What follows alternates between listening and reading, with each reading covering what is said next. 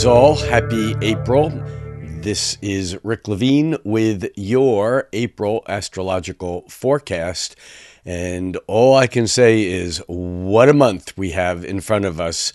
Astrologers have been talking about April of 2024 since sometime late last fall, October, November, December, as we were looking forward to 2024. April seemed to be like one of the standout months.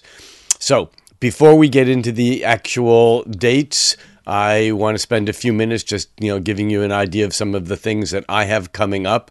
I know that some of you really appreciate this part of my monthly talks, and some of you don't. Well, for those of you who don't, you can either scroll ahead, or you can check. There will be chapter headings down below. They take a day or two for me to get together, and so feel free to skip ahead if you are so inclined. So, just going to go over these pretty briefly. I'm going to put links below in the first comment that I'll pin to the top, so you'll have a way to dig down and get information on these.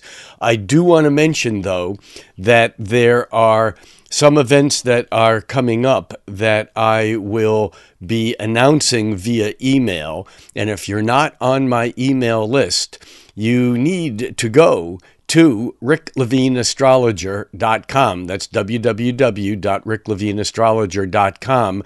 Because, for example, I will be doing a special YouTube live event with British astrologer Steve Judd.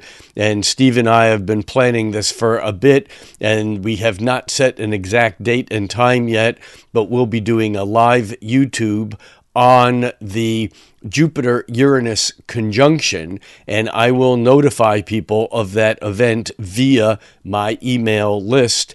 And so in order to get on that email list, you can put this on pause right now, and you can go to www.ricklevineastrologer.com, sign yourself up for the email list, and be guaranteed that you will get that and other announcements of things that may not appear here.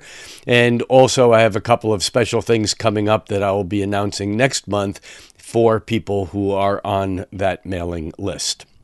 So that's number one. Number two is that astrology night on the first Friday night of every month, unless I'm out of town. But the first Friday night of April is going to be on the night of April 5th. I know some of you are already aware of this, but April 6th is my birthday. And so this is going to be a special birthday evening or birthday eve celebration.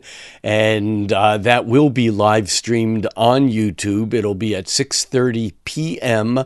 on Friday, April 5th. And all you need to do is go to youtube.com/Rick Levine. It's actually @ Rick Levine.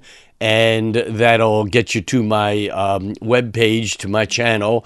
And when we go live at 6:30, or usually within a few minutes of that time, the live stream will begin. For those of you who are in the Seattle area and are attending on Friday night, I just want to make the announcement here, and I'll say more about this on the email that I send out to locals later this week. And that is that starting this month, there will be a cover charge for the astrology night of $5. I do not get that money. I do not make money off of that event, but this goes to cover some of the costs for Soul Food Coffee House staying open beyond its normal business hours, and so it just helps them cover some expenses. If, however, you cannot afford the $5 cover fee, just let them know. We'll have a little bit of a slush fund to make sure that we can cover for those who can't actually pay. So please do not let that be a reason for not attending. And if you're in the Seattle area, that'll be on Friday night, April 5th for Astrology Night. All right, let's see. Another thing I want to mention is that a while back I had spoken about a course that I'll be teaching at Kepler College on harmonics, and that has been postponed to the summer schedule. I will keep you appraised of that also, and so that will be down the road a little bit. In May, I'll be speaking at the Tucson Astrologers Guild, and that'll be the weekend of May 10th and 11th. And on a Friday evening on the 10th, I'll be doing a talk on astrology in the 21st century. And then on Saturday, I'll be doing a deep dive, an all-day workshop on the art of astrological consultations and taking that to the next level, whether you're a beginner or a professional or an advanced student. That'll be open for everyone. Now, the other thing is that on that trip, I'll be going up to Sedona and doing an event up there. I don't have the date for that. We have not set what that event will be, but it'll be a few days before or after the Tucson event on May 10th and 11th, and I will announce that next month's forecast. And again, if you're on my mailing list, you'll get a mailing on that, so that if you're in the Tucson or Sedona or Flagstaff or Prescott or wherever you are up that way and want to attend that event, you'll be able to be kept in the loop on that also. Then, on Memorial Day weekend, that's May 23rd through the 27th, there will be NORWAC, the 40th annual event here in Seattle, arguably the best of all the regional astrology conferences, which attracts both attendees and speakers from all over the world. And I think this is my 34th NORWAC that I've attended. I'll be speaking at it. I'll be doing 2 lectures, one that'll be a planetary guide through the solar system, kind of an overview of the energies of the planets. And then I'll be doing a lecture that will be entitled Overcoming Patriarchal Bias in Natal Chart Interpretation. And for those attending, you'll be able to see those lectures. On Monday, the 27th, as a post-conference event, I'll be doing a hands-on natal chart interpretation workshop. And if you've already registered for the conference, I will see you there. If you haven't, the registration for the full attendance, the actual in real life attendance, is already full. So you cannot decide now that you're going to be attending NORWAC. However, there will be a virtual conference, and NORWAC does virtual conferences better than anyone else around. So you may want to explore that at norwac.net. And again, all the links for all these events will be in the pinned comments below.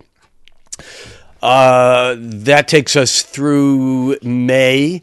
Now, in mid-June, actually the weekend of June 7th through 9th, I will be back at the Omega Institute in Rhinebeck, New York. It's an hour and a half or so north of New York City. And I will be there with Lynn Bell, Maurice Fernandez, Amir Bey, and the keeper of the sacred white lion tradition in South Africa, Linda Tucker. And this is going to be on the focus is going to be on the changing of the ages and the Aquarius age. However, we're going to be looking at it from the standpoint of the northern and southern hemisphere. So we're going to look at it from the point of polarity, and that is the Leo Aquarius age, because all astrological points have their opposite. And Maurice and I did a discussion on the ages and why the Aquarius age is really Leo and Aquarius. And there'll be a link to that down below, also in the comment section, the first comment. And that event in Rhinebeck at the Omega Institute, it's an amazing place. If you've never been there and you can get yourself there, it's just a great weekend. And again, that's going to be June 7th through 9th, and advanced registrations are required for that. The following weekend, on the weekend of June 15th, actually Saturday, June 15th, I will be in Boston at the NCGR monthly meeting, and that they meet in Belmont. The information on that is on their website, and I'll be doing a Saturday workshop on. It's a relationship workshop, and it's beyond Venus and Mars, and it's a deep dive into relationships, and the write-up and the details on that are on their website. And again, the link is below and in the comment section. Then the end of August, and I know we're talking a little bit out here now, but the reason is that these events are going to take more thinking to maybe plan for them. But on August 28th through September 1st, I will be speaking at the 56th annual Astrological Association. That's the AA in England, in Great Britain. And the topic for the conference this year is Diverse Perspectives, All Themes Considered. And this is going to be at the Leonardo Hotel and Conference Center. And this is up near Birmingham, up that way, near Coventry. And for those of you who want more information, that is at the AA, it's on the AA website. And again, the link for that is below. That's the last of August and the 1st of September. And bookings for that won't start until April 5th. So if you're watching this and you go to the website, the information is not going to be up there in completeness. It's going to say come back, and that'll be after April 5th.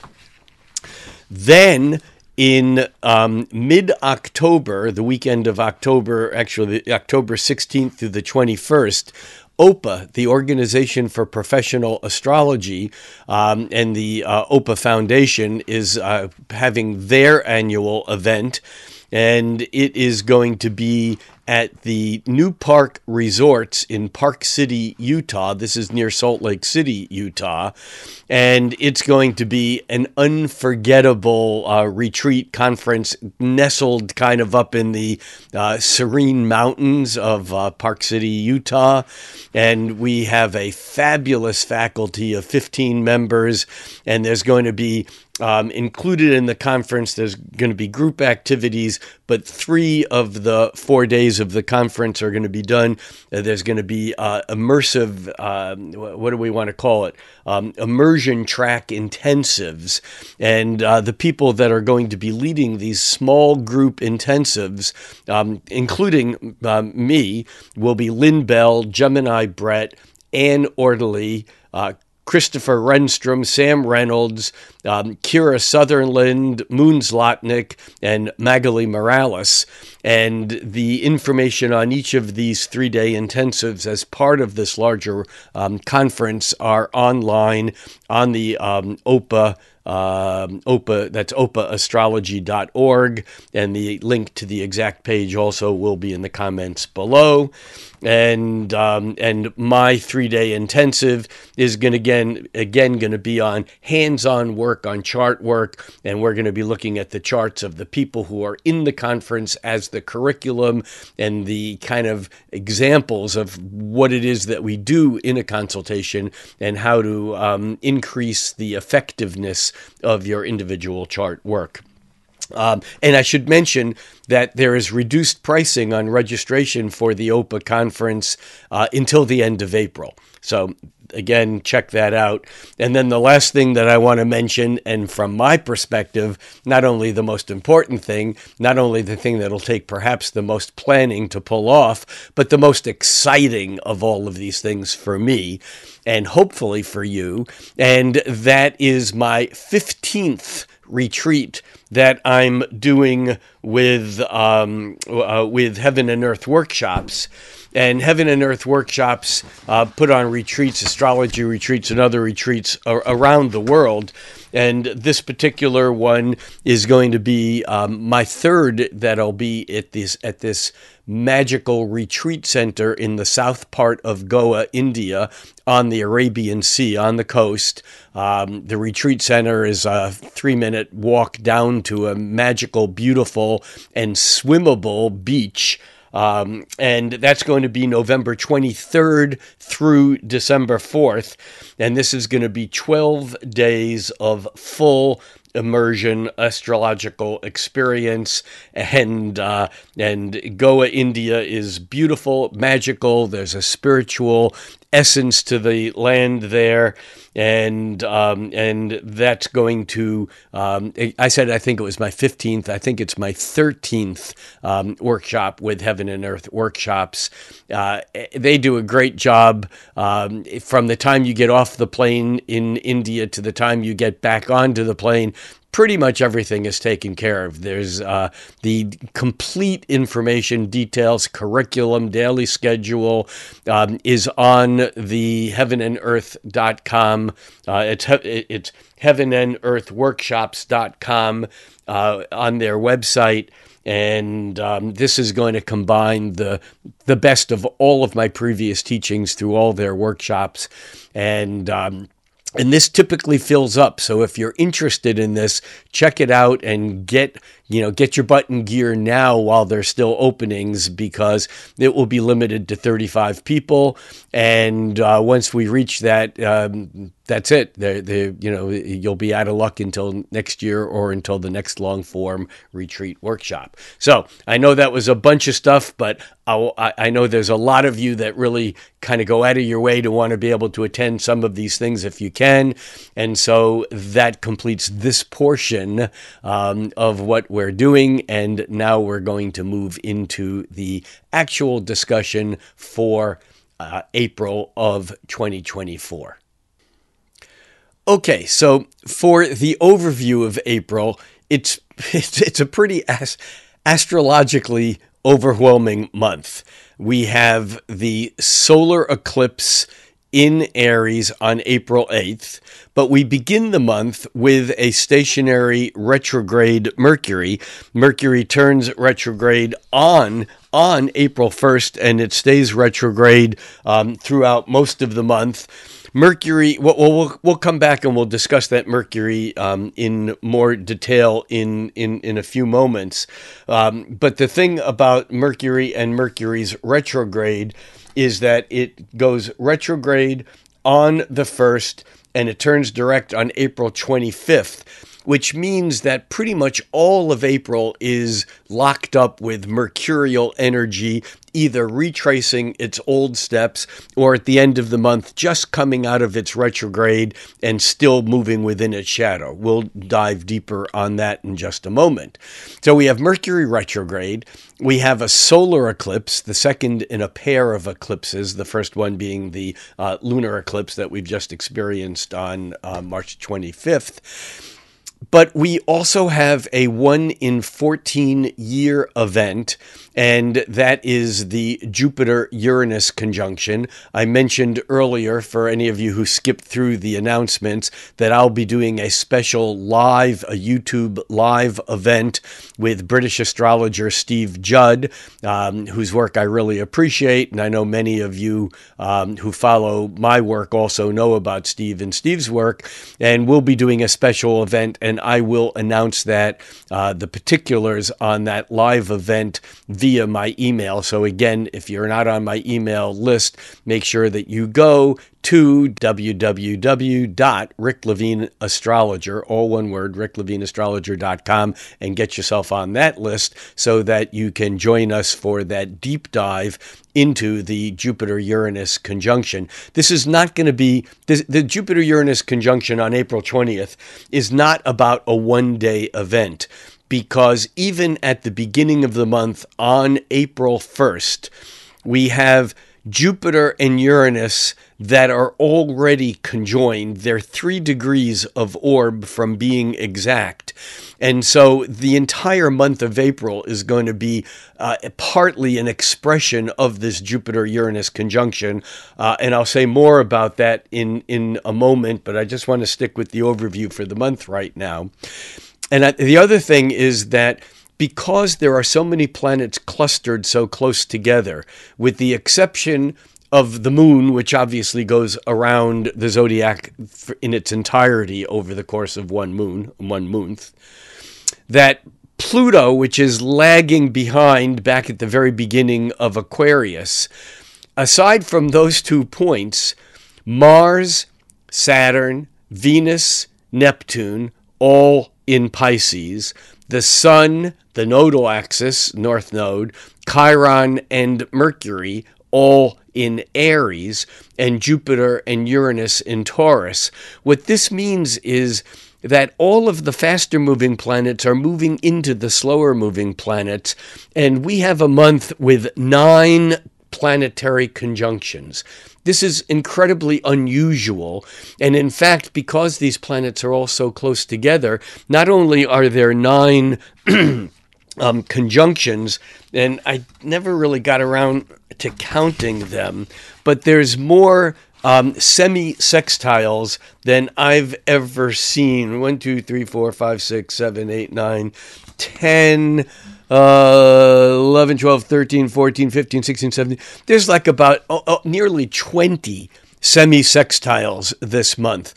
And I know that many astrologers don't use semi-sextiles, but they're a significant aspect, because when 2 planets are semi-sextile, that means if they're impacting anything in your natal chart, that means that they are at the same time either sextiling and squaring a point in your chart, or squaring and trining a point in your chart.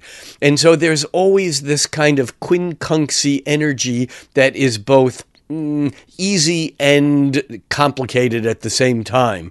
And so this is another piece of why April is such a powerful and unique month, because of the cluster and the compression, the condensation of energy, which then leads me to the other planetary conjunctions that are this month. I mentioned perhaps the slowest moving, the rarest of them, which is the Jupiter-Uranus conjunction on April 20th.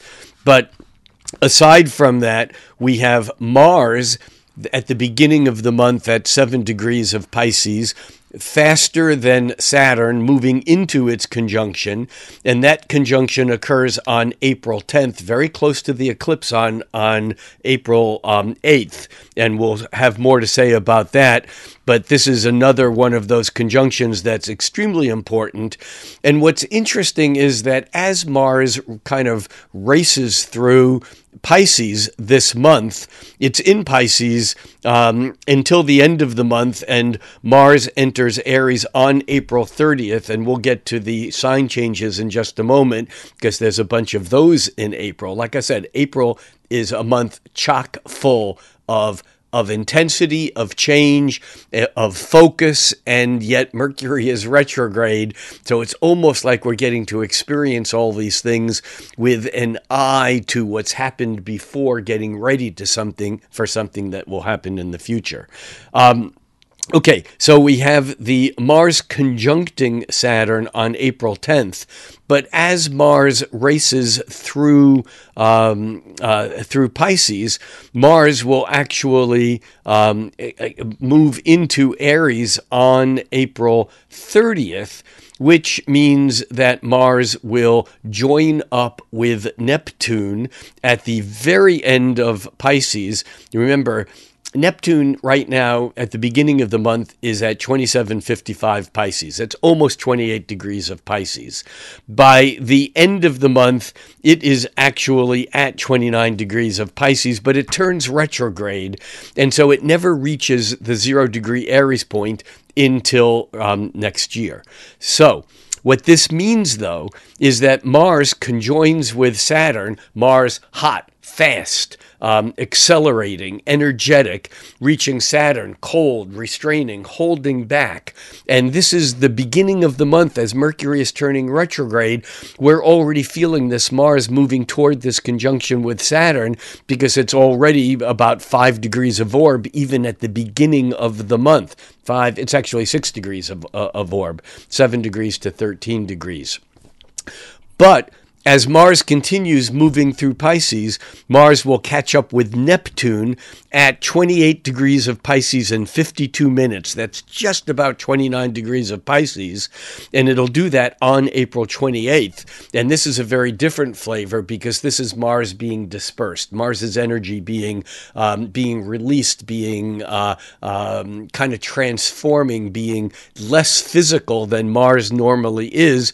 And that's intriguing because just 2 days later, Mars moves into Aries, into its home sign, where it's very physical, very immediate, very present. And we'll have more to say about that as we look at the month of May, because the month of May has Mars moving through Aries for the entire month.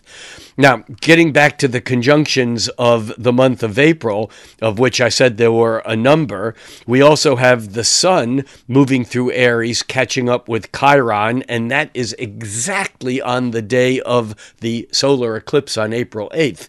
And it actually occurs within 8 minutes of Earth time of the actual solar eclipse itself. And I'll have a lot more to say about that when we talk about the eclipse on April 8th. We also have Mercury moving through Aries, and it catches up with Chiron on April 15th. And I should say something here about Mercury's conjunctions, because Mercury actually joins up with Chiron on April 15th, and it joins up with Venus on April 19th. And because Mercury is retrograde, that Mercury has already joined up with Chiron. It did that back on March 20th.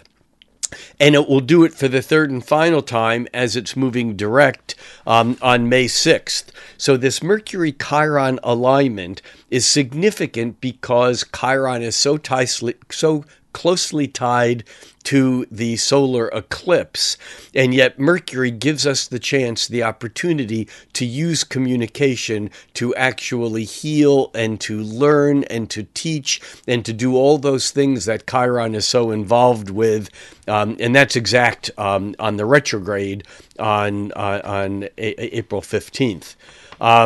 By the way, Mercury also makes a half square with Mars on April 6th. And that's a repeat aspect also. It did that back on March 14th. And the reason why I give you these back dates is that if you look back on your calendar to what was going on March 14th, when Mercury, moving direct, was half squaring, semi-squaring to Mars, that may give you clues to what the issues are that you need to work on, while Mercury is now retrograding back over that point of Mars on April 6th.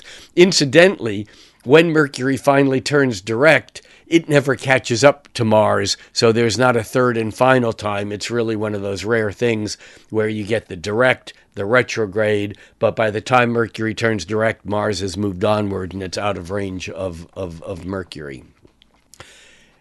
And while we're talking about conjunctions, we then have Mercury also joining up with Venus on April 19th, and that's within just a day of the actual Jupiter-Uranus conjunction.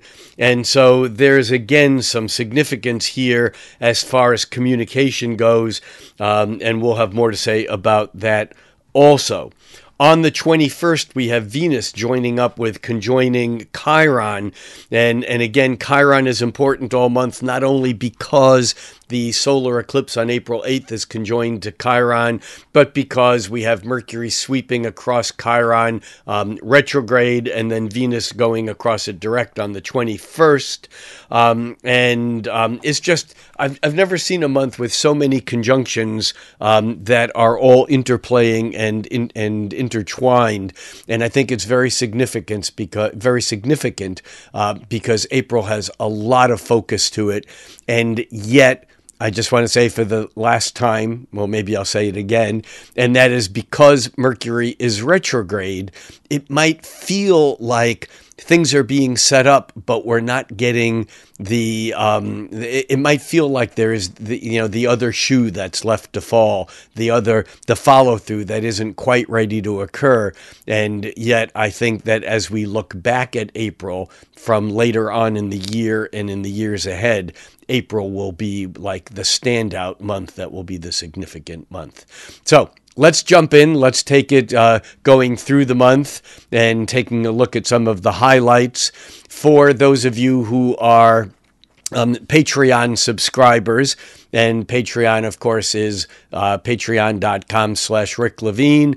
And if you are a Patreon subscriber, then you get the mid-month update. And typically on the mid-month update, I follow the lunar transits much more in detail for the second half of the month. The first part of the month, I try to take an overview of the whole month.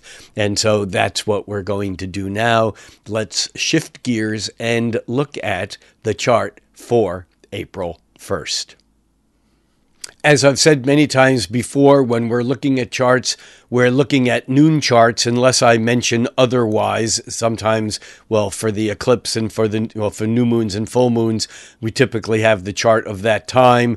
But mostly we're looking at the charts for noon, and that's noon in Redmond, Washington. That's Pacific Daylight Time. So you need to adjust your time zone accordingly. That means there's no horizon in my charts that we're looking at. You cannot use any house interpretations. Houses are a function of where you are on the planet, so you need to look at the chart from your perspective in order to get what an ascendant, midheaven, and various houses are. We are beginning by looking at the chart for April 1st at noon. We can see that the moon is in Capricorn. The moon actually entered Capricorn last night. And when I say last night, I'm always talking by the date that appears on the chart. We're looking at the chart of April 1st. And so when I say last night, I mean the night of March 31st. And in fact, I should also say for the record, I am recording this on the evening of, it's actually Easter evening on Sunday, March 31st. But the moon in the chart for the beginning of April is already in Capricorn. And I think that's interesting because when we look at the beginnings of everything, we get a sense of what that's about. And Saturn does play a role this month because Mars is moving toward that conjunction with Saturn. We can see here that the Mars at 7 degrees and Saturn at 13 degrees. Mars is moving toward that conjunction. That's perfected exact on the 10th, and we'll get there in just a moment. But the other thing that I want to also start off here and mention is that we can see that Mercury shows here as, with a little S on it, as stationary. That stationary retrograde. Mercury, for all practical purposes, is not moving. If we go back a day and forward a day to the second, Mercury's still going to be at 27 or in that same degree, at 27 degrees of Aries. And Mercury being stationed today, it technically makes that exact station at 3:14 p.m., but it really, for all practical purposes, is not moving for the last day and for the next day. And then it'll take several days to pick up speed. But we may feel the energy of that Mercury retrograde pretty strongly right at the beginning of the month. Now, I should also make the observation that when a planet turns retrograde like Mercury, it does it after having moved as far forward as it's going to get in this phase. It turns retrograde, and then when it turns direct again, there's an area of the sky that it covers forward, backward, and then forward again, and we call this the shadow. This shadow, actually, Mercury entered its shadow on March 18th, and it entered its shadow when it actually reached the point where it will eventually retrograde back to. So right now, Mercury has moved ahead to 27 degrees of Aries, and the area that it will be in its shadow will be all the way until it turns direct. Mercury turns direct, as I'd mentioned earlier, on April 25th, and when it turns direct, it will turn direct at almost 16 degrees, 15 degrees and 59 minutes of Aries, and so.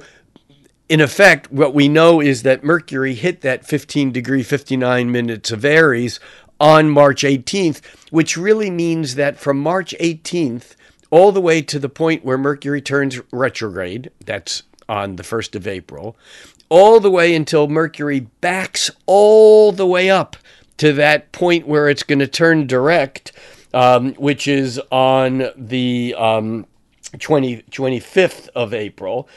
And then when it turns direct, it's going to take until May 13th until it gets past that point, where it actually turned retrograde, which is where it is right now on April 1st. So the point is here that from March 18th all the way through May 13th, Mercury is moving through its shadow. And in fact, it's interesting to note that when Mercury is moving at top speed, it's moving through a sign in about 2 weeks. It moves almost 2 degrees a day.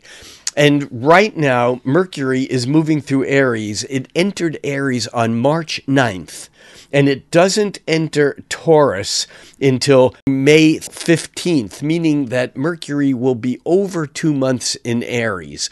And so, again, this is adding to that whole sense of things being speeded up. Our minds are moving fast, even if they're not going anywhere, or even if they're not going anywhere as fast as we would like them to, while Mercury is retrograde for pretty much the entire month of April, at least till the 25th. So we note that Mercury retrograde on the first day of the month, and that is important. As we move ahead, we also notice here on the first of the month that Venus is only a couple of degrees away from Neptune. Venus at 25 degrees, and often I will say the degrees by just dropping the number of minutes. We have Neptune at 27 degrees and 55 minutes. That's almost 28 degrees. So it's going to have to cross over Neptune. And so we're going to have that Venus-Neptune conjunction, which I'm going to come back and talk about in just a moment. But Venus is moving quickly enough that it moves into Taurus on April 29th. So at the end of the month, we get Venus and Mars both changing signs. Mars moving out of Pisces into Aries on the 30th, and Venus moving out of Aries and into Taurus on the 29th. Now, the other thing that occurs is that the sun obviously changes signs mid-month, and we'll get there. That's on April 19th. So I just wanted to mention those sign changes. Those are obviously separate from the moon sign changes, because the moon changes signs every couple of days, 2.5 to 2.5 days. So here we are back at the chart for April 1st. We're going to move it ahead to April 2nd. And then we're going to move it ahead to April 3rd. And we can see that Venus now is catching up to Neptune. And on the 3rd, it's actually at 6 in the morning on the 3rd that Venus actually jumps ahead of Neptune. So by the time it's noon on April 3rd, we can see that Venus is now ahead of Neptune.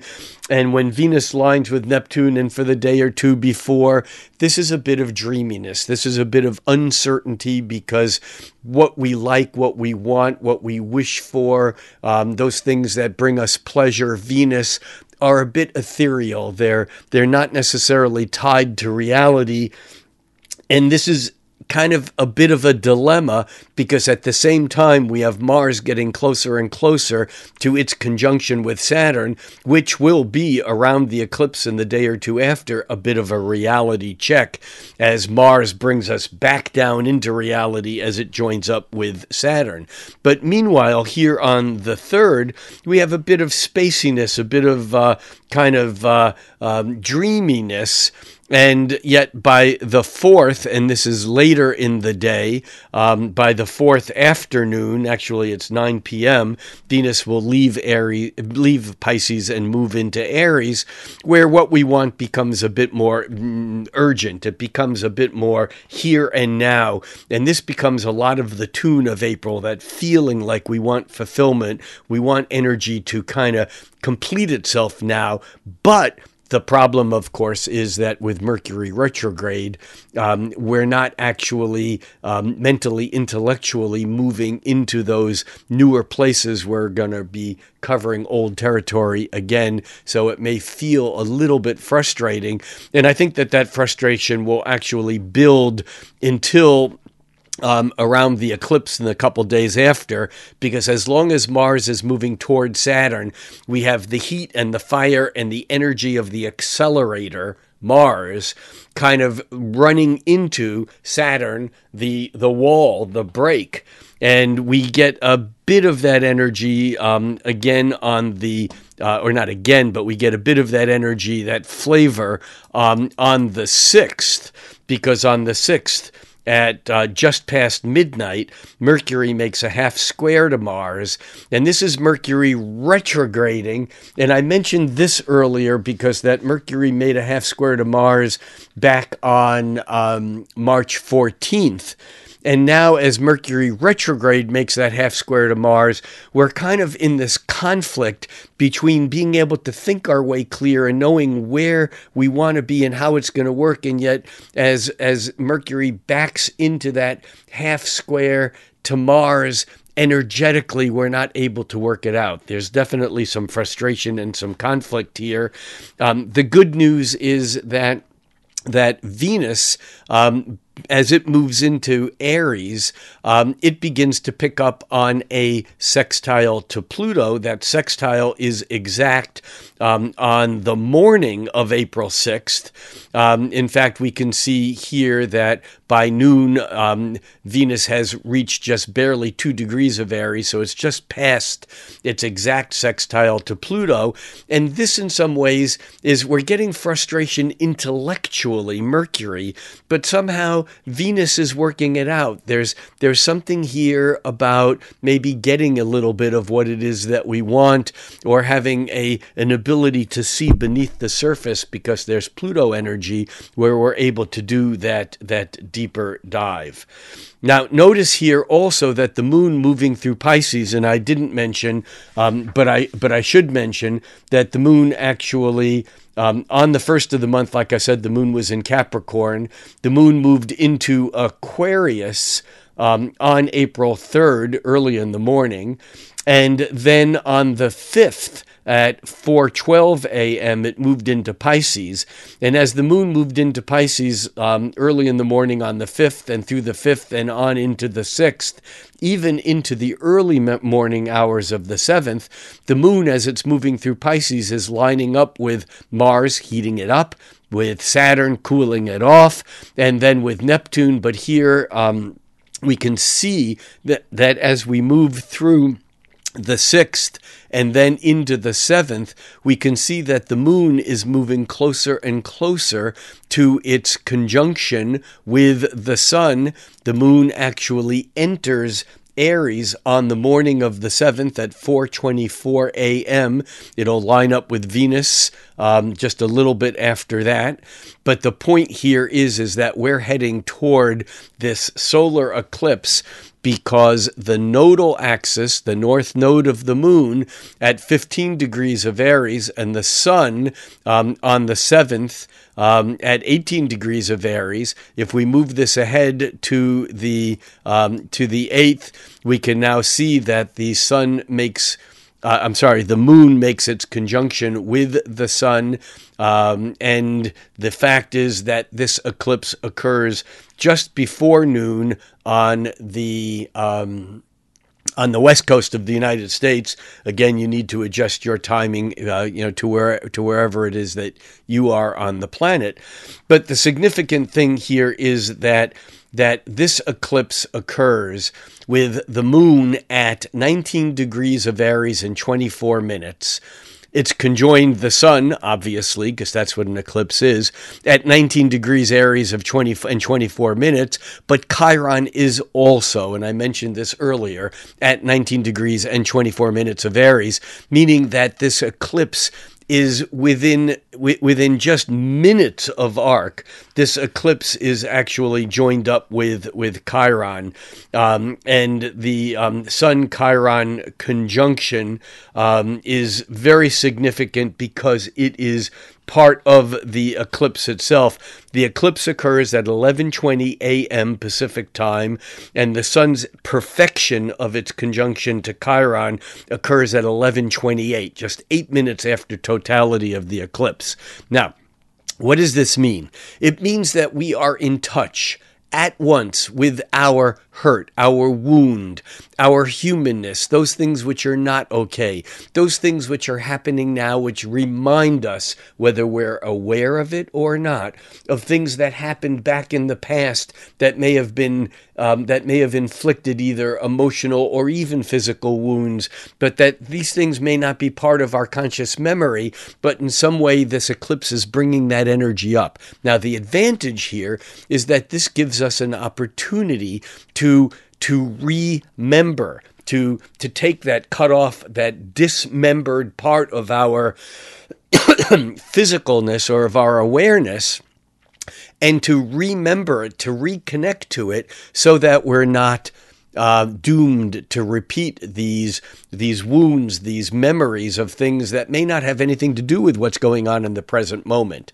Now, this is especially important when it comes to behaviors that are tied to behaviors in the past that somehow we're not making the connection, because we're looking at an event in the present moment as the event, and yet we're not aware of the fact that if we can connect it to its history, that we can free ourselves from repeating the history of that which we can't remember.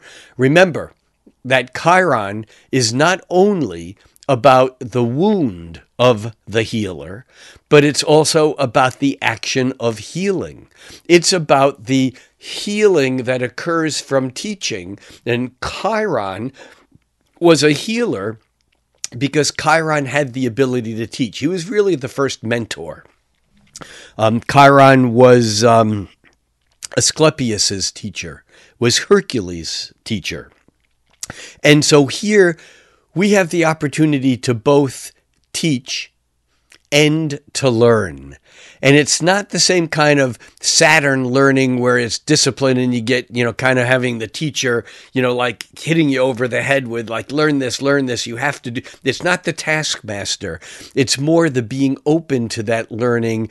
And that openness sometimes occurs with a remembrance of the past or the ability to forgive that part of ourselves that has closed ourselves off to learning, or maybe even forgiving others for not learning what we already know or think we know as the truth. So this is a very, very powerful event. And I should also note here that Mars getting closer and closer to its conjunction to Saturn is part of this eclipse. And so we have that frustration of feeling like we're really going somewhere. Mars, we don't know where. It's in Pisces, and it's going towards Saturn, which is the wall. Oh my God, this is frustration. This is a feeling of like, I'm not sure how I'm going to break through this. And yet, at the same time, we also now have the Jupiter-Uranus conjunction, which isn't exact until April 20th. But look how close they are now. They're just 2 degrees of orb, just slightly over that. And the point here is that we're getting this beginnings of this opening that will continue to build until April 20th, and then we'll have resonance from this for days, for weeks, for months to occur. But this is Jupiter, the expansive planet, the planet of learning, of opportunity, of growth, of potential, because that's what Jupiter is. It makes things larger. It's the magnifying lens. It's expansive. And what's Jupiter expanding here? Uranus. And what's Uranus? It's that moment of shock, of awakening, of surprise, of breakthrough, of, oh my God, I had no idea. It's when the lightning strikes and for a moment we get to see everything. Uranus is the quantum planet. Why? Because it's impossible. It's somehow particle and wave. Uranus is the unpredictable. It's predicting that which is unpredictable. When you're in the midst of a storm and you can see the lightning and hear the thunder and you know it's going to strike again, you don't know where and you don't know when, but you know it's going to strike. And yet when it strikes, it's always a surprise. And so this is what the awareness and the opening of Jupiter meeting up with Uranus. And although there may be something or things that happen right around this April eclipse on April 8th, all the way up through the exact conjunction on the 20th and the days that follow, this is not about a single event. It's about a 14-year cycle that actually creates this expansiveness around the ability to break through by becoming aware. This is learning things, and we're back to Chiron as the teacher. This is about learning things that we've been closed off to learn because it's tied to some wound. This is tied to something that we've believed is true, and yet now we're having to confront the fact that maybe the earth that we're standing on that we once thought was flat is actually a globe. Now, it's easy for us moderners to realize that because we were brought up with that understanding. But there are things that we each have that are beliefs that are whether they're personal beliefs about someone we know, whether they're political beliefs, and I think this is a big part of it, whether they're beliefs about how we see our place in the outer world. This eclipse is set to shatter some of those beliefs, and either we will pay the price for not allowing that lightning striking to awaken us and to see what's going on, because denial ultimately doesn't work. It brings us pain. It brings us suffering. And again, this is not just a single event, but it's an incredibly important eclipse because of its exact conjunction with Chiron, because of how close it is to the nodal axis, meaning it's a total eclipse, and because we also have this Mars-Saturn conjunction that's building, and the Jupiter-Uranus conjunction that's building. There's going to be a lot of other astrologers talking about the eclipse. In fact, many of you may have seen the eclipse workshop that I was part of on Astrology Hub, that I think is available through Astrology Hub, if you're so inclined to check that out. And I'll be talking a lot more about the eclipse on Astrology Night on April 5th, just because we'll only be a few days away from it at that point in time. So let's move beyond the eclipse. And on April 8th, the other thing that we have going on April 8th before we leave it is also the fact that even though Jupiter's moving towards its conjunction with Uranus, we have Venus, which is moving faster. Venus is making a half square with Jupiter on the day of the eclipse on April 8th. And Venus will actually make a half square with Uranus on the 9th because Jupiter and Uranus are so close together that Venus is sweeping through this half square in some way, making us uneasy with what it is that we might have to learn, where it is we might have to grow, what it is we might have to accept as real, what the breakthroughs are that are still unfolding. But as Venus is making these half squares to Jupiter on the 8th and to Uranus on the 9th, and that'll become increasingly important. And by the way, Venus, as it continues moving on, as it moves into Venus moves into Taurus, it will make a half square with Saturn on the 30th, and we'll get there as we get to the end of the month. Like I said, April is just a crazy month. There's so much going on. I can't even begin to talk about it all. Let's jump ahead to the 10th. And on the 10th at noon, we can now see that Mars is at the same degree as Saturn. It's only just minutes of arc separating the two of them. And the conjunction is exact. Perfected is the technical astrological word. The Mars-Saturn conjunction perfects at 1:36 p.m. Of course, that's Pacific Daylight Time. But again, this is something we're going to be feeling already. We'll be feeling it during the eclipse. And this is, the energy hitting the wall. This is not being able to break through in the way that we think we should be able to break through. And the crazy thing about the timing of all of this is that the moon, which was obviously in Aries at the moment of the eclipse, on the 9th moved into Taurus, actually early in the morning on the 9th. But then the moon actually sweeps through its conjunctions with the closing, tightening conjunction of Jupiter and Uranus. And you can see here at noon on April 10th, on Wednesday the 10th, that we have Mars conjoining Saturn, same degree, just almost exact, and the moon ready to sweep through over the next couple of hours over Jupiter and Uranus. And so we're getting this, oh my God, there's potential, there's possibility, things are happening, things are opening up, and oh my God, we can't go there, we're being held back, we've hit a wall, everything is stopping. And this is the beautiful dilemma of what April is about. And of course, I don't need to say this again, but I'm going to, and that is that Mercury is retrograde. And so we're reconsidering, we're reviewing, we're remembering, we're seeing things again, but they're not quite the way we saw them last time. And so all of this is in play. And in fact, by the 11th, Mercury retrogrades back across the sun. So this is in effect, an inferior conjunction of Mercury and the sun, meaning that if you drew a straight line from the Earth to the sun, you'd go through that place where Mercury is moving across the sun itself. And that conjunction is in the afternoon of the 11th.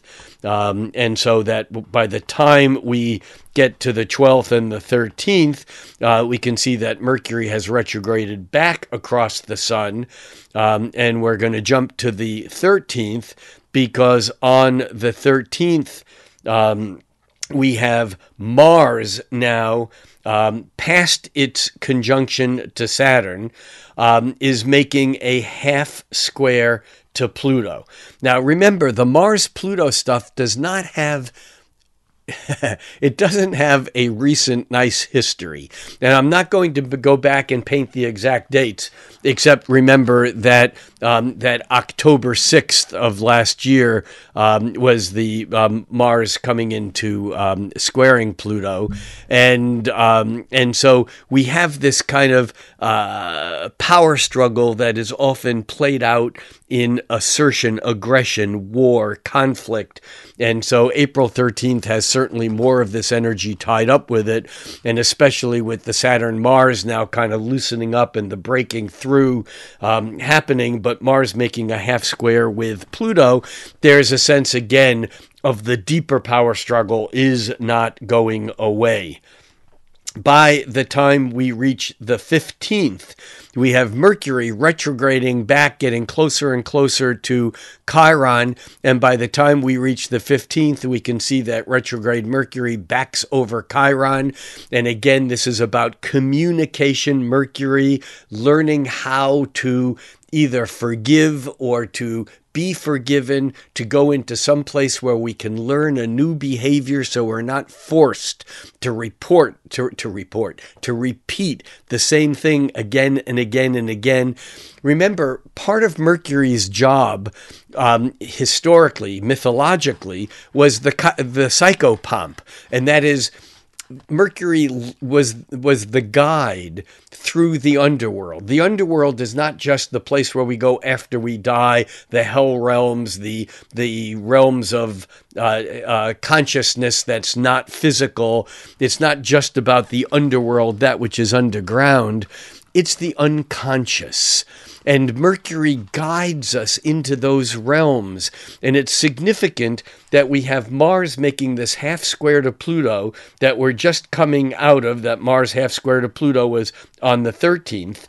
And now on the 15th, Mercury makes a conjunction with Chiron in a way saying, yeah, we know that maybe there were some physical altercations, that there may have been some power games being lived out in the three-dimensional world. But now as Mercury lines up with Chiron, perhaps it's time to allow ourselves to be led into a place by Mercury, intellect, communication, where we can see where we are in a way that is different than where we thought we were. It was Marcel Proust who once said that the only true journey is not seeing new places, but the only true journey is seeing the same place through new eyes. And I think that that's what we're being afforded here through the middle of April, and in particular as Mercury reaches its conjunction with Chiron on the 15th. On the 16th and 17th, we have a bunch of semi-sextiles. That's a half of a sextile. And I'm not going to talk about any of them by themselves, but I do want to say that there are more semi-sextiles this month than I've ever seen between planets in a month ever. I mentioned at the beginning that there was a lot of conjunctions. There were 9 planetary conjunctions, or there are 9 planetary conjunctions throughout the month of April, which is extraordinary. There's a lot of compression and focus and even unconsciousness, because when 2 planets are lined up, the energy comes together, but we can't see one from the other because they're in the same place. The semi-sextile, though, as I said earlier when I was mentioning this, they're uncomfortable. They're about adjustments. They're about things not quite getting along. And we're getting a lot of these through the 16th and 17th. Mercury making a semi-sextile with Mars, and Venus making a semi-sextile with Saturn, and Mars making a semi-sextile with Chiron. And then on the 17th, the Sun making a semi-sextile with Neptune. And I'm not going to talk about all these separately, because as we get toward the end of the month, the semi-sextiles just stack up so fast that it's just crazy. But it kind of is indicative of those things as we get closer and closer. It's like 2 musical notes. As they get closer and closer together, and if they're not exactly in tune, they sound worse and worse and worse. And it's Robert Frost's poem, "Good Fences Make Good Neighbors." And when things get so close together, it's like the fences disappear in a way, and we're aware of the dissonance, going back to the musical term. And I really think that this is an undertone, if there's such a word to use in this framework, an undertone of this kind of annoyance, dissonance, irritation of things being so close and uncomfortable that we can't separate them, and we can't get any distance, we can't get our focus on them, but they are being smushed together harder and harder. And I think that this is all intriguing as we're moving closer and closer to the Jupiter-Uranus conjunction, because you can see here by the 15th, Jupiter and Uranus are only 1 degree apart now, inching closer and closer and closer together. And now we're going to jump to the 19th, because moving through the 16th and 17th, there's mostly a lot of these semi-sextiles. And yet, as we move to the 19th, we get an exact conjunction, a perfection of Mercury and Venus. And this is retrograde Mercury backing over Venus. And here there's a focus between communication, Mercury and Venus, what we want, what we like, what we're attracted to. And interestingly enough, Venus is getting closer and closer to its conjunction with Chiron, which is exact on the 21st, and it's almost impossible to pull out how much is going on through these few days, because now we see that on the 19th, Jupiter and Uranus are now in the same degree. They're within a quarter of a degree, within even less than that, of being exactly perfected in their conjunction, which is exact tomorrow on the 20th.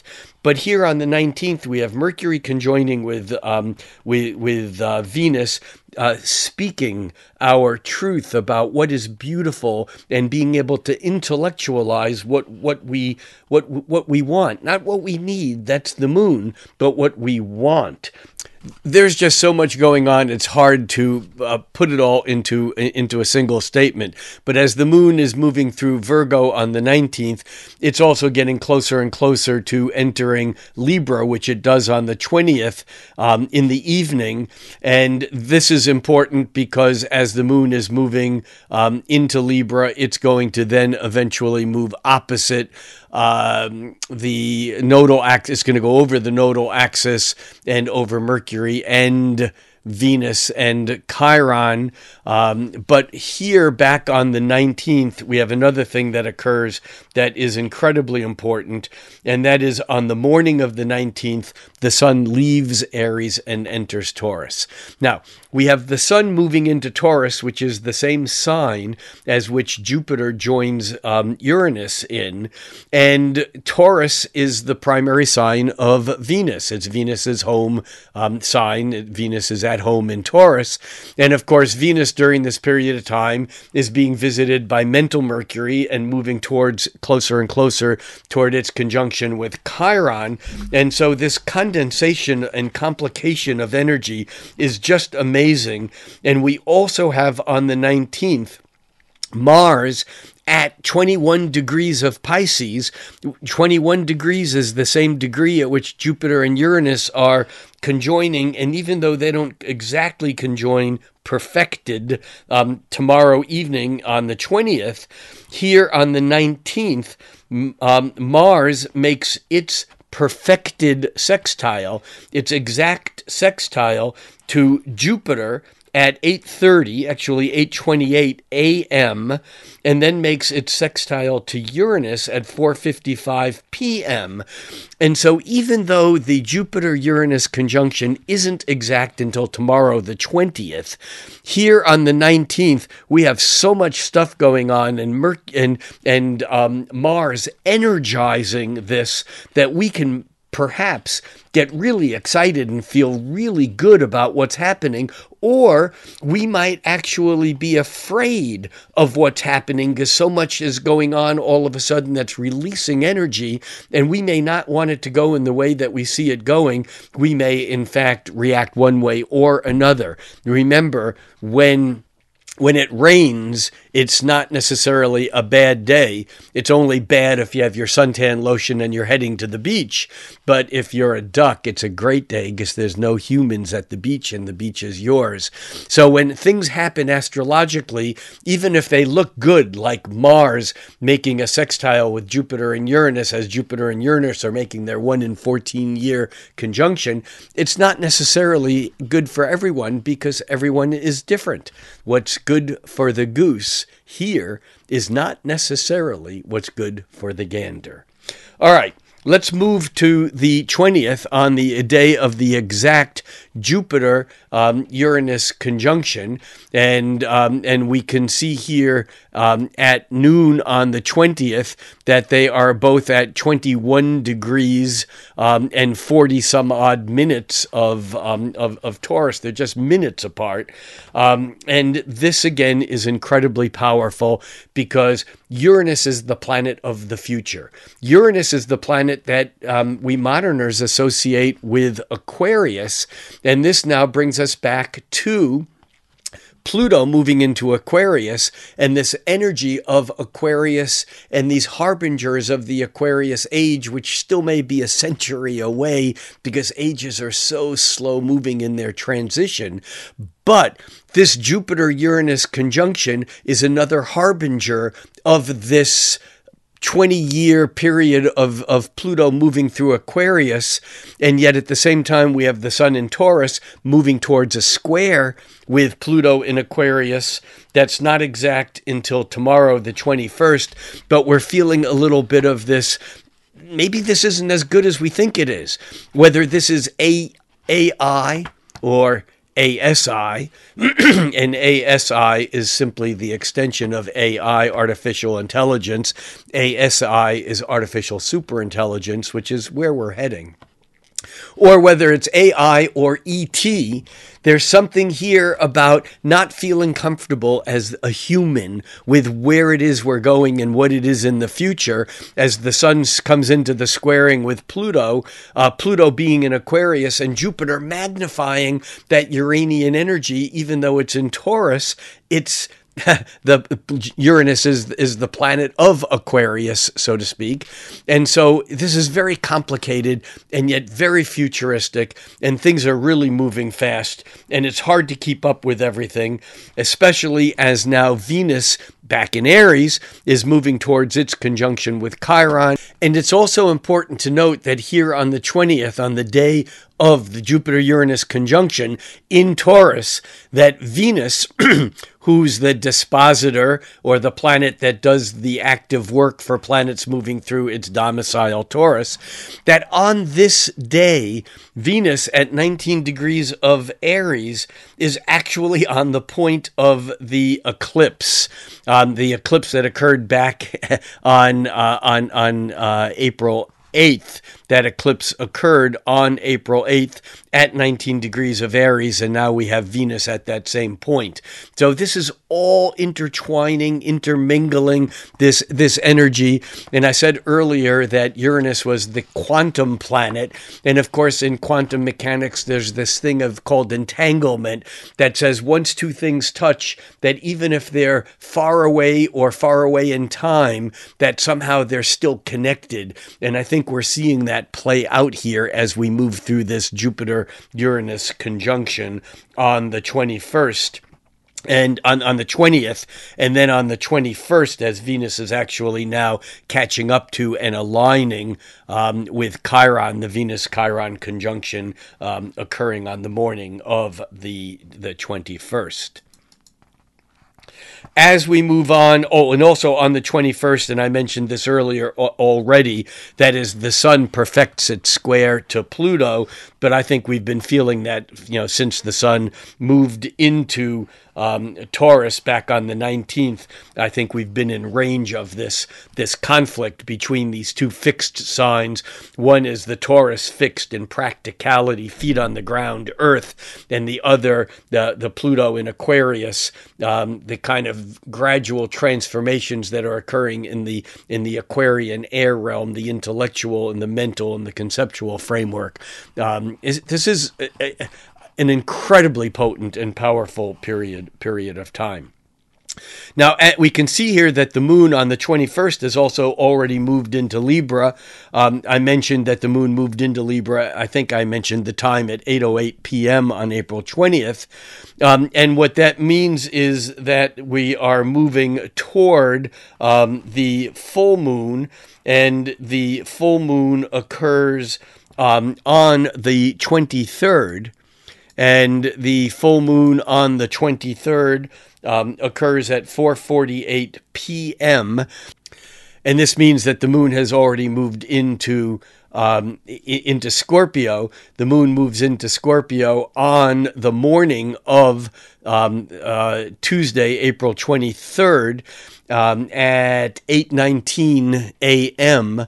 And the moon is actually full by 4:48 p.m. is when the exact full moon occurs, and this is the Scorpio full moon, which is a significant full moon. It's a full moon of becoming. It's the first full moon in Taurus where things actually become real, but because the moon is in Scorpio, they're also complicated. And I think that this April 23rd full moon is going to be significant. And yet there's a couple of other things that are occurring. And one of them I'd already mentioned, and that is that as we go from the 22nd through the 28th, we have 1, 2, 3, 4, 5, 6 semi-sextiles. And again, there are too many to drill into specifically one at a time. But from the 22nd through the 28th, we have Venus forming a semi-sextile with Uranus and with Jupiter.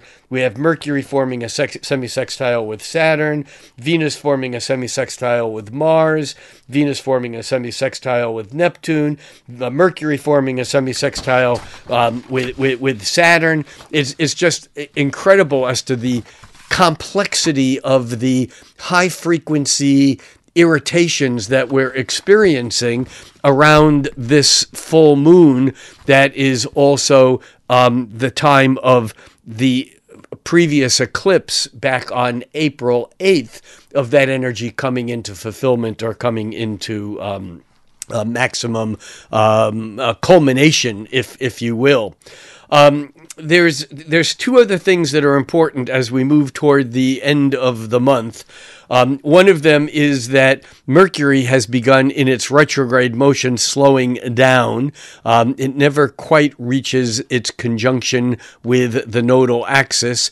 Here on the 23rd, we can see that it's at about 16 degrees of Aries, but that Mercury actually turns direct. It begins its station, and Mercury turns direct technically. I always say technically because it really depends where you are on the planet, because the rotation of the Earth actually can impact that moment of whether it looks like Mercury is going forward or backward. But the actual technical direct turn is at 5:54 a.m. on April 25th. And we can see here on the 24th that Mercury is at 16 degrees of Aries. And it backs up to 15 degrees and 59 minutes. But then on the 25th, it's at 15 degrees and 59 minutes, still right around 16 degrees. And then by the following day on the 26th, it's only at 16 degrees, 3 minutes. And so Mercury is basically hovering in that at that 16 degree point. And this is, again, a very powerful transition point because Mercury over the days ahead, not today, but over the days ahead, will begin to pick up speed as it moves back through its shadow, the third and final time, not moving out of its shadow until we get to May 13th, which is when Mercury actually leaves its shadow and heads into new territory where it hasn't been, territory that is now breaking into new ground. So it's quite a month. There's one other thing that I think is quite significant as we move toward the end of the month. And I mentioned a couple of these pieces before, and that is that on the 28th, Mars, which has been moving closer and closer to Neptune here on the 26th, we can see that Mars is still a degree away, almost a degree and a half away from its conjunction with Neptune. But by the time we reach midday on April 28th, Mars is within a half a degree of its conjunction. And in fact, if we move to the 29th, we can see that Mars will be on the other side of Neptune. Mars has passed its conjunction, and it's very significant here because the Mars conjunction with Neptune is kind of like the remedy, the antidote to this restriction that we felt earlier in the month when everything felt Saturnine and it was closing in and holding us back. And we still have some of that energy, and I'll explain where that's coming from in just a moment. And the other thing is that by the 29th, Mars moves from Pisces into Aries, where Mars gains force. It gains speed. It gains energy because Mars is at home in Aries. And in Pisces, especially as it conjoined Neptune, there was this feeling like, I'm lost. I don't know where I'm going. I just know that I need to stay true to my integrity, to my dreams, but I don't know where they're leading me. I don't know how I'm going to get there. So by the 29th, we can see that Mars has passed its conjunction with Neptune. And yet Mars still being in Pisces, there's still this dispersive energy. But the other thing that happens on the 29th is that Venus leaves Aries and moves into Taurus, and now Venus is in her power. Venus is back home. We had a flavor of this when the Sun moved into Taurus back on the 19th, and now we have Venus in Taurus too, and even though Jupiter is inching away from its exact conjunction with Uranus, it's still within a degree or so, but Venus moving into Taurus is giving us another sense of how do we ground this energy? How do we put this into the three-dimensional world? This is now Venus moving through Taurus, which it stays in Taurus through much of the month of May. And yet right behind it, we have Mars, which is at 29 degrees of Pisces, having already caught up with Neptune. And by the 30th, Mars moves out of Pisces and into Aries, and now Mars is at home. So we have Venus at home in Taurus and Mars at home in Aries. And I think April has been an intense month and a crazy month all through the month. But by the end of the month and the beginning of May, boom, we're on track somewhere. Things are gaining power, and Venus is making that squared back to Pluto. And interestingly enough, the Moon actually moves into Aquarius on the morning of April 30th at 8 o'clock, 8:19 a.m. The Moon moves into Aquarius, which means that by noon on April 30th, the Moon is aligning with Pluto while Venus is making its square to Pluto. Well, it doesn't reach the square until later in the day. It perfects at 9:29 p.m. But all of this is just a powerful, powerful ending of April. And then there is a third and last thing I want to talk about, which in some ways may be the most important, but it sits in the background right now. It becomes more and more important as the year continues to unfold and as we move into next year. And that is that Venus makes a half square with Saturn on the 30th. Now, normally that would not be a big deal, but remember, Venus is also making a square with Pluto on the 30th. So Venus makes a half square with Saturn and a square with Pluto. Now, what that means is that Saturn has to be making a half square with Pluto too, but Saturn moves so slowly that the Saturn half square to Pluto does not perfect until Cinco de Mayo, till the 5th of May. Now, this is really interesting because Saturn moving toward that half square with Pluto is the first difficult transitional aspect that reflects back to the Saturn-Pluto conjunction back in January of 2020. Now remember, January 2020, that Saturn Pluto conjunction on January 12th was within 24 hours the announcement of what was then called the Wuhan virus and the first mortalities and the announcement of the genome. And in some ways, that whole transitional year of 2020 was tied to Saturn's conjunction with Pluto, and now we have Saturn moving into a half square to Pluto. We'll talk more about that when we get to the May forecast, but the fact that Venus now is exacerbating that half square is intriguing, is interesting, because in many ways it's activating the Saturn semi-square or half square to Pluto. So all in all, I think the end of the month is it's a powerhouse. The entire month is a powerhouse. I'm not even sure how best to integrate it. We'll have more to say when we reach the middle of the month at the mid-month update. And certainly by the time we get to the mid-month update, for those of you who get that, and of course, when we get to the May forecast, a lot of April will be already past enough that we'll have something to say about what some of these events were.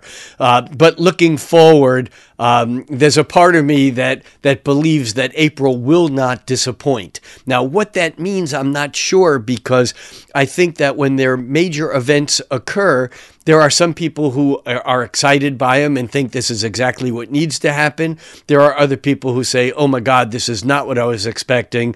This is not what needs to happen. And I think that April will show us some of those events that will be complicated because they may continue the ongoing polarity bifurcation that we've been seeing over these recent years.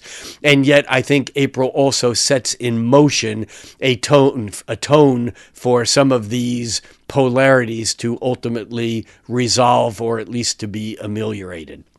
That's it. What a month. Again, I've never seen a month that was so chock full of so much energy and intensity as this month. And I think we'll just need to see how it plays out and if April actually lives up to its astrological expectations. So in closing, what I want to say, maybe more than ever, is that it's great to do all this intellectual exploration through astrology, through whatever tools and techniques you might use. It's fantastic to engage in cosmic dialogue and think about all the planets, but we have to bring them down to Earth. That a Jupiter conjunction to Uranus is certainly out there. A solar eclipse is something that has to do with a blinking on and off of the lights, of a hiding of something that allows us to see something that wasn't there. These things are all great, that we can isolate every one of these events and go, these are all important events. But unless we take our awareness and make something happen in our individual lives, unless we turn those ideas into priming the pump, unless we actually then work that pump, create the rituals that then create the flow that then allows these things to come to fruition, unless we think cosmically and act locally, there's no use at all in thinking cosmically. So think cosmically, act locally. I'm Rick Levine. Best blessings. Stay safe out there and in here. It's going to be quite a month.